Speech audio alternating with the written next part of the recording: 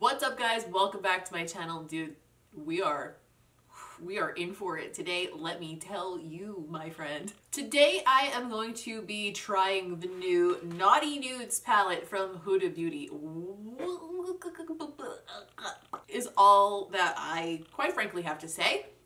This is the palette that has maybe the weirdest shade in the history of shades in it, which is this color down here called Slippery. I took some close-up shots before I put my finger in it. You'll see that later in the video as we go through the look and do the swatches.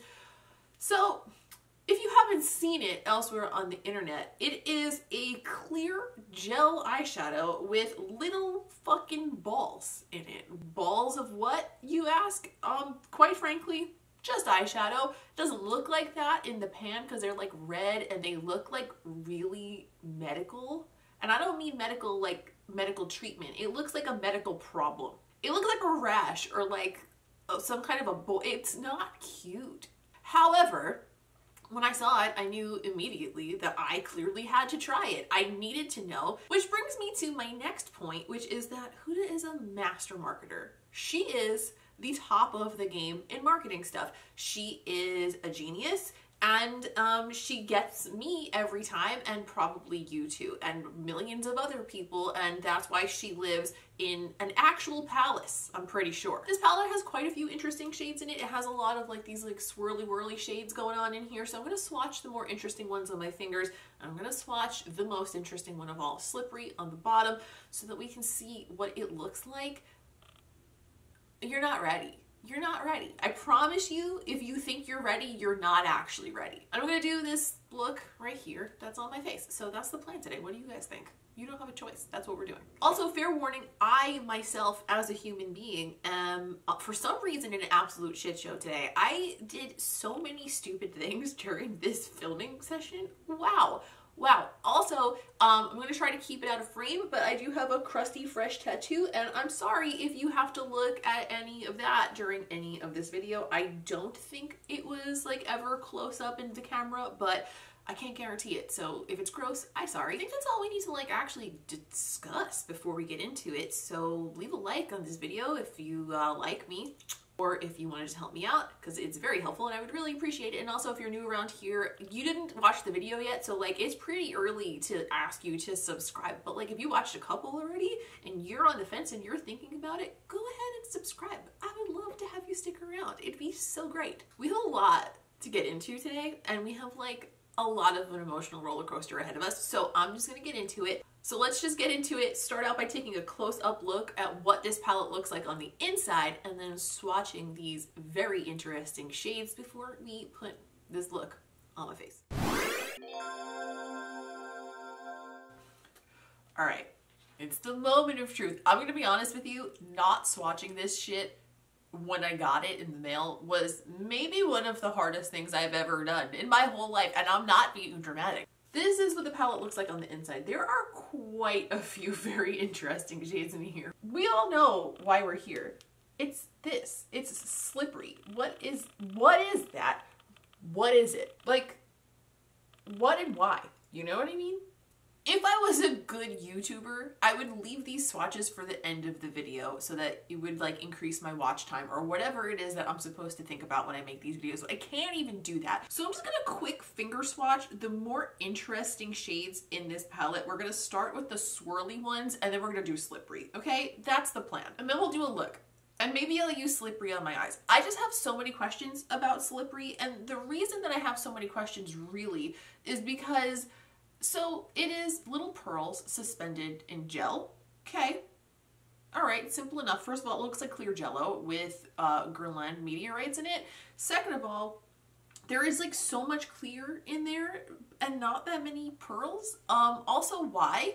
And most importantly, how is it going to perform? Because if this is a gel, then most likely it doesn't set, because if it's set, it would like dry up in this palette because the palette isn't airtight. So is it gonna crease? I have so many questions.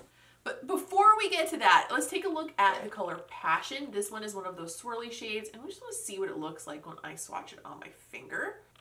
That's what Passion looks like. Okay, actually, I like that a lot. Next, I'm going to swatch Flower Power because this one also looks very interesting and pretty.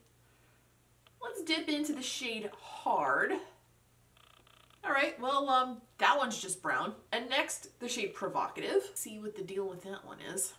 That color is actually very pretty. I like that. First, I'm gonna wipe these all off my fucking fingers so we can swatch Slippery because the moment has arrived. It's time. It's time. I'm wiping. It's time. What do you guys think this is gonna feel like? I feel like this is such an adventure right now. Okay, it feels like lip balm. It feels like lip balm on my finger.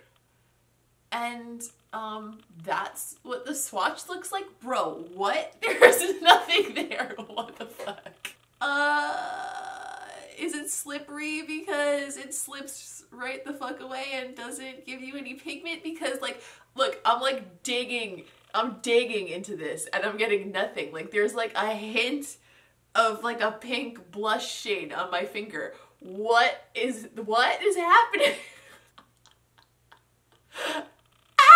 Are you kidding me? There's nothing there. What the fuck? Should I dig in with a brush? What do I even do right now? Do I like swirl until it starts to make sense? I'm like, okay, I can see right now that there is some color being smashed onto the brush. Okay, we have color. There's color there. Let's try to swatch it from the brush onto the back of my hand. Let's see what happens. Again, it's really sheer. That doesn't even look like eyeshadow. It looks like a tinted lip balm. It barely has any pigment at all. And you know what's interesting is that when I got mine, I looked in here and I said to myself, mine looks like it has so much clear jello in it.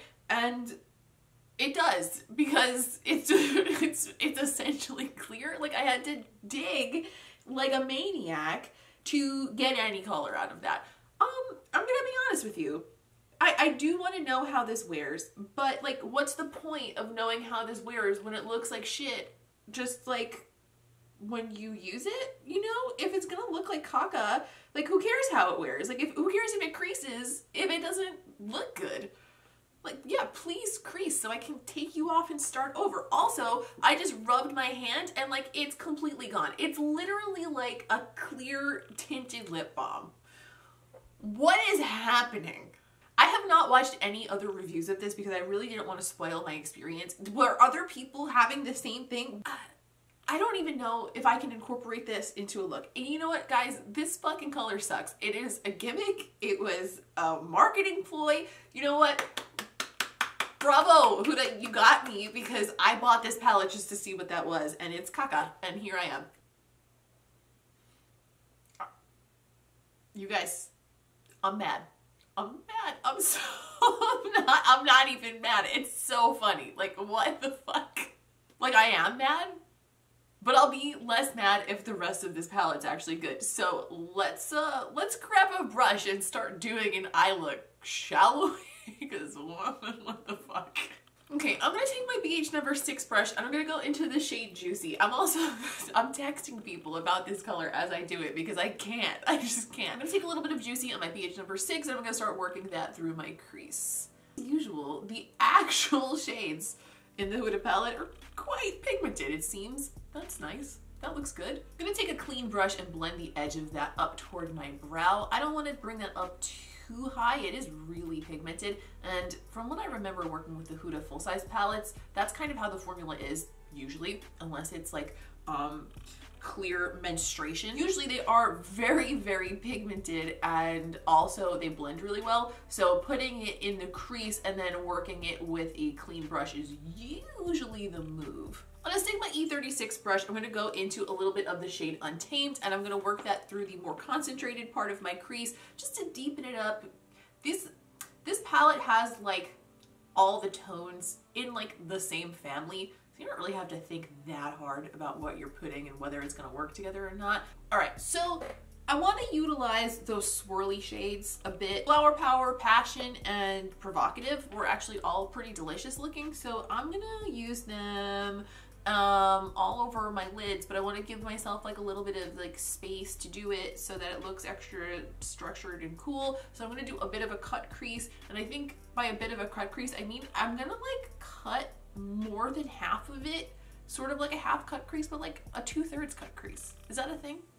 It is today. So I'm going to take some of my Urban Decay concealer in the color Pure White on the back of my hand. I'm going to put that on my NABLA cut crease brush, and I'm just going to begin cutting myself a new crease. And just bringing that over the rest of the lid. We're going to grab a MAC 242 brush, and I'm going to go into the shade Flower Power. This was like that green swirled into a light brown kind of a shade. And I'm going to pick that up on that flat brush. I'm going to use that for the inner corner of the cut.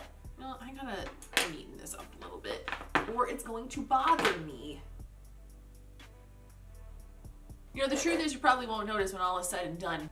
It's gonna get stuck in my craw. Take that shade packed onto that brush, put it right on the inner corner area of the eye. Next, on the same brush, I just wiped it off on a paper towel. In between, I'm gonna go into the shade Passion, which is like a brown, plum, blue, sort of a shifty swirl. I'm gonna pack that over the center portion of the lid. Okay, this shade I really like. I understand that they put these like swirly, interesting, different shades in there to attract people's attention. Like, I wish this shade looked like it was gonna look in the pan, because I would be more inclined to want to use it, because I would know, ooh, that's gonna look so sick. You know what I mean? So I'm gonna go back into Flower Power on a smaller brush. This is a NABLA smudger brush, and I'm just gonna bring it right over that blue so they blend together. I'm gonna take that same MAC 242 brush again. I'm gonna go into the shade Provocative, and I'm gonna use that shade right next to where I put down Passion, kind of toward the outer corner of the lid, because I am going to use that to bridge the gap between those shimmers and the mattes that we put through the crease. On my Sigma E36 again, I'm going to go back into Untamed, and I'm just going to tickle that in the outer corner in like a little circular motion, and then sweep it up into the crease so that it, like, I don't know, like connects that crease down to the corner of the eyeball.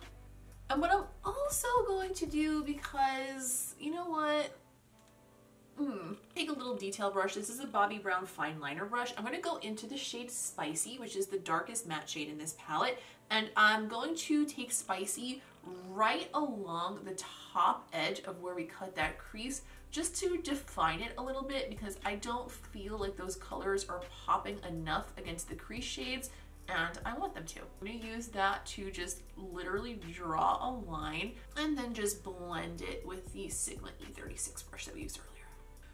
I was going to add just a black winged liner to this look, but then I decided that I'm feeling colorful today, and I instead am going to use the Melt Gel Liner in the color Fortuna. I don't think they have this one available anymore, but any dark green liner will give you the same effect. I'm going to take a bit of that and scoop it into the cap, work it onto my NABLA angled brush, and I'm going to create the shape first roughly with the bigger brush, and then I'm going to perfect it with a little nail art brush.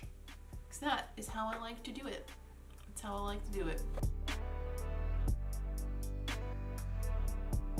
This was a good choice. Look at those colors together. That looks good. Damn. Fucking good choice, Nicole.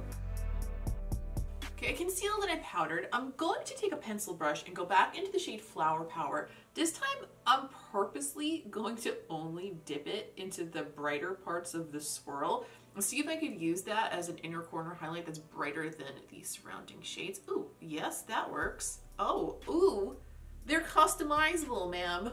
For the lower lash line, I'm going to go into the shade Arouse on a BH number 7. I'm going to start running that underneath the lower lashes, bringing it down pretty low, sweeping it right up underneath the wing. I'm gonna grab a MAC 228 brush, and I'm gonna go into the shade Spicy, and I'm gonna use that just to kind of line the lower lashes in the outer corner and fade it into the underneath side of the wing, just to kind of like snatch that corner just a little bit and lift it up. And I feel like I want this look to be a little bit more open today, so I'm gonna grab, I can't find any of my nude pencils that I like, so I'm gonna just use the Benefit Brow Contour Pro. I'm gonna go into the definer shade that's just like a nude, and I'm gonna use that in my waterline. I actually love this thing. I know it looks so gimmicky, but I wind up using it all the time for various things, so there you go. Good job, Benefit. Okay. I'm taking a little bit of an intermission, but I just needed to tell you guys what just happened. I went downstairs to get the lashes that I wanted to wear, and also a protein cookie just in my mouth right now. I'm sorry for eating and talking, but I'm just in the moment. I put the cookie down and the lashes down, and then when I picked the cookie up, the lashes were stuck to the cookie, and I almost ate my lashes, you guys. What if I eat a pair of eyelashes by accident one day? I quit. And by quit, I mean I quit life. Like, I'm going to live in the woods and like retire or something. Help me. My lash glue exploded all over my hands. It's dripping down the side of its own tube. Oh, I'm not okay today. Huda has cursed me with the shade Slippery. It was a curse. Okay, I think I sort of maybe got my shit together, and I'm gonna cut my losses and just go with a staple nude lip. I still have glue on my finger. There's still glue on there. Get out of here. I'm gonna go with a staple nude lip because you know what? You have to know your limits some days, and I'm at my limit apparently. Which I shouldn't be, because I didn't even do anything else today that would push me to my limits, but here we are. So I'm gonna grab the NABLA Stylo Arrow, what is this? Good Lord. The NABLA Cupid's Arrow Stylo number 1, it's a nude shade, and then I am going to go over the top of that on my lips with Spiked Apple Cider from BUXOM. Just a gloss, in case you were wondering. And this is a liner. Did I even say that? I'm just gonna zoom in and put it on my lips and just hope for the best.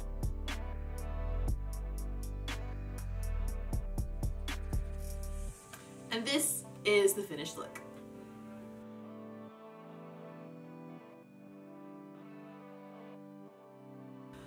Okay, so we did a look and we swatched some shit. And you know, what the fuck, Huda? What is this palette? This palette is a nice palette. It's good. It's pretty. Some of these swirly shades are not quite as exciting as you might think they are. Like, I feel like they look very pretty on my lids, but like they're not knocking my socks off, but they're really pretty. I think on a whole, it's really nice. The quality's good, everything blended well, everything looks real cute. I have no issues with it, except for that one shade, because quite frankly, it looks really weird and it got my attention. It is unusable. Unusable. And I know there are gonna be people who are gonna complain that I didn't use it in a look today.